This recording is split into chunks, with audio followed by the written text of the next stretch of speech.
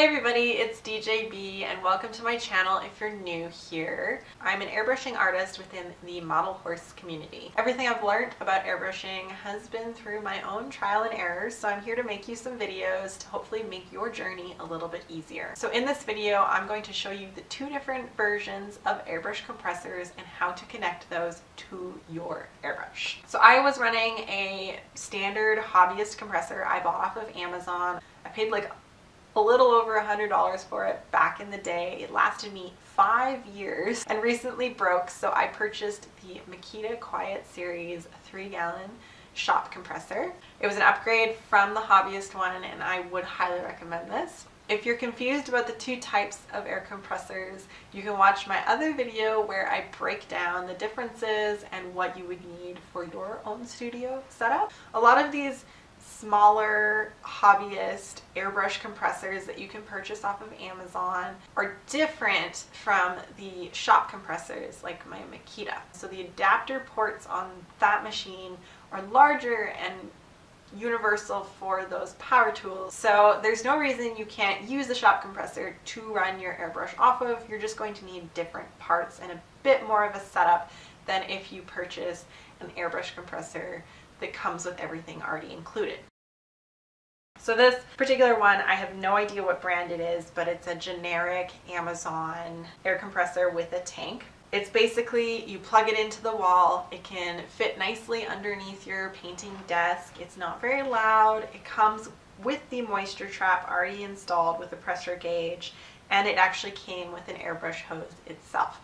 So I can basically plug this in, screw my airbrush hose to it, and spray right away. Will fill up in about a minute and then it will refill as the air runs out automatically. So there's no manual on off switch, it's all automatic, which is awesome.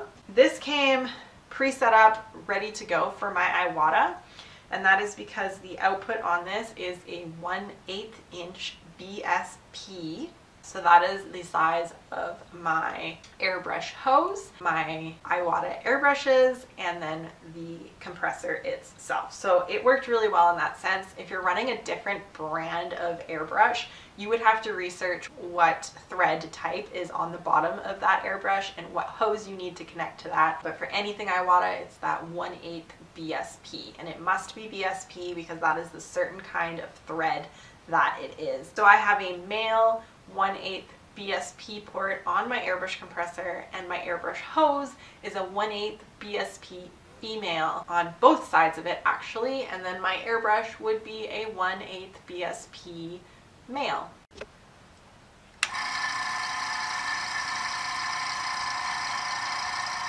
To set the pressure, you're going to pull up on this little knob and you're going to twist that knob to determine the pressure, which will be visible on the gauge. Whatever pressure you set the compressor to, your airbrush is going to actually spray slightly less than that. So when you push on the trigger on your airbrush, the pressure gauge is going to go down, and that's the actual pressure that you're spraying at. So if you're holding the trigger and spraying at full power, whatever the pressure gauge is reading is what PSI you are spraying at. So you're going to need to set the PSI about 5 to 10 PSI higher than what you're actually wanting the output of the airbrush itself. Once you're done airbrushing, it's also very important to drain the reservoir tank, and you can do that on this compressor by pushing in the little button underneath the moisture trap. And it's imperative that we do this after each painting session for the longevity of the tank.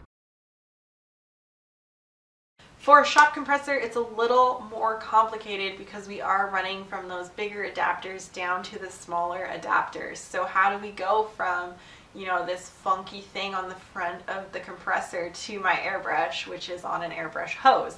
So I've found, as a general rule of thumb, all of the compressors that I recommend in my other video are all 1/4 inch adapter. So the big funky thing on the front of the compressor is a 1/4 inch quick release. And so basically if you get the male part for that quick release, you're able to connect anything you want into the machine.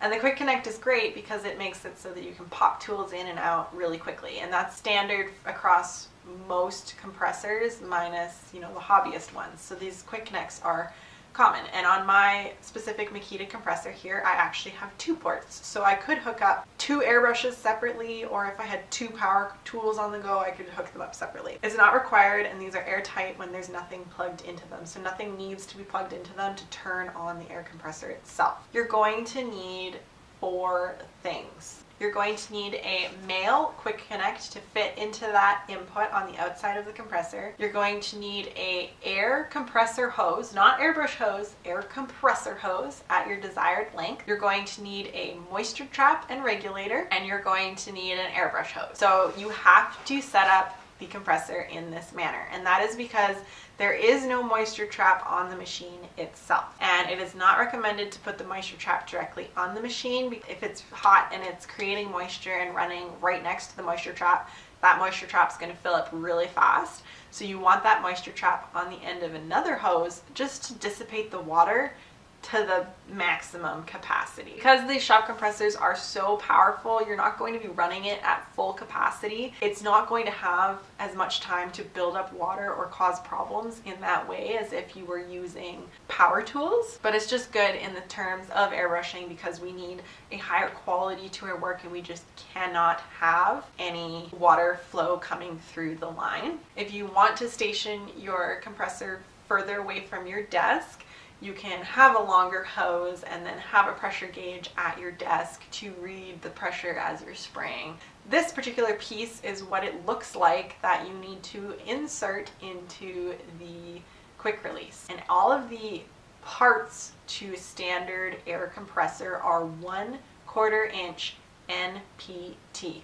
NPT just is the standard of thread, and 1/4 inch is the size of that. So BSP is more standard in the UK, I believe, and that's AIRBRUSH, whereas shop compressors and power air tools are all NPT. So I'm taking this male quick release with a female 1/4 inch NPT on the other end of it.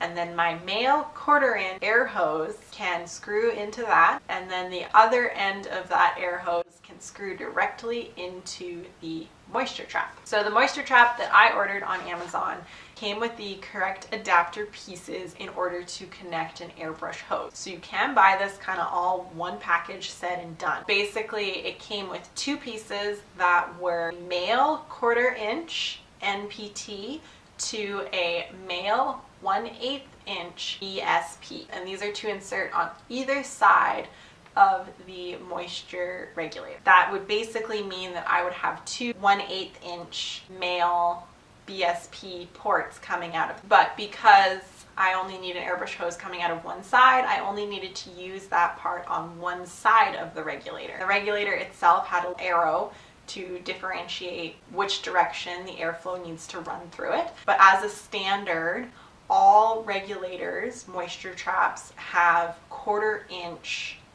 female NPT holes on them. I was able to screw in the hose directly into the regulator, and then on the other side I was able to use that little piece that it came with that takes the 1/4 inch hole down to a 1/8 BSP, and that I can directly screw the airbrush hose to and directly connect to my airbrush. And it comes with this handy dandy little holder thing that you can screw into the wall to hold the whole piece up so that you're able to visualize the pressure gauge while working. The pressure gauge goes into the 3rd hole on the front, and that will read the pressure as I'm spraying. Now, based on the direction of the airflow and where my air compressor is stationed, unfortunately, that pressure gauge is facing the wrong way, so I just stationed a little mirror in here to be able to see the pressure gauge while I'm working. Now, for all of these connection points, you are going to want to use a seal tape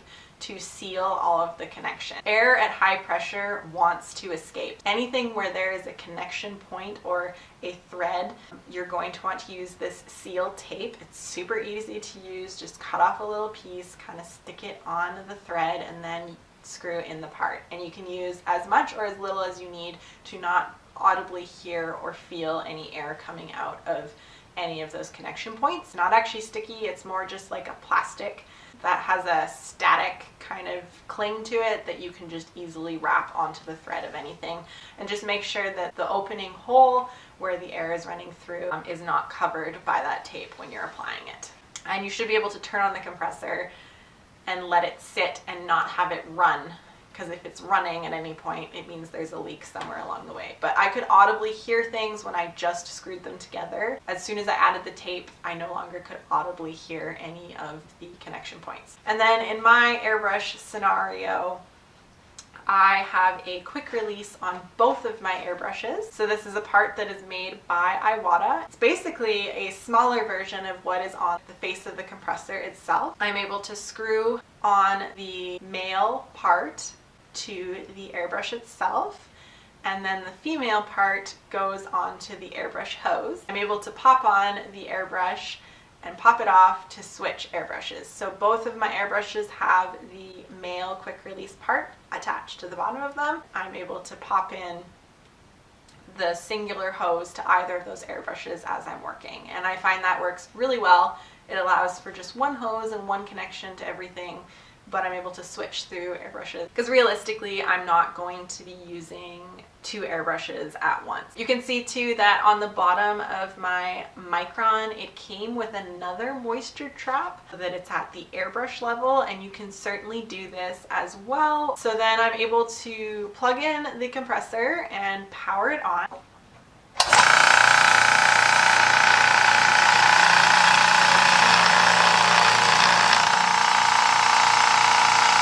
Face of the compressor, I have two gauges, one for the machine itself and one for the tool running. When I turn on the machine and power it on, the knob is going to be at 0. The output of air pressure is not set. As you turn the dial clockwise, it's going to change the gauge to whatever pressure you are looking to use your tool at. So that is the same pressure that I should see at my regulator. So I've set that at the 65-ish range, and when I spray, that drops down to 60.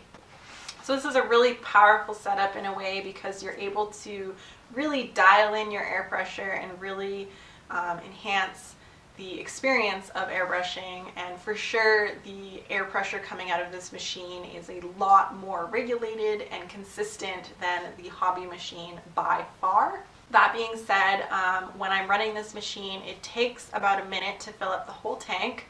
I can spray for about a minute, then the machine will kick in to refill the tank, and then I'm able to consistently spray through that time. This machine is only kicking in every 5 to 10 minutes while I'm painting, depending on how much air I'm using. Once we're done spraying, we're going to make sure that we drain the reservoir tank by turning this little dial located underneath the 3-gallon tank. On these shop compressors, the air is very pressurized, so it comes out very fast, and if you're not careful, it is very loud and it can actually cause injury to your skin. So don't release the entire valve in one go. Do it in little sections and to whatever noise level you can handle being close to it. If you have to, wear ear protection for sure. And I find that it's being stationed 25 feet away. It is not loud when it kicks in, as long as I have some other noise happening in the studio. So if it's dead quiet in the studio and the machine kicks on, I'll admit I jump a little bit. It's a little loud.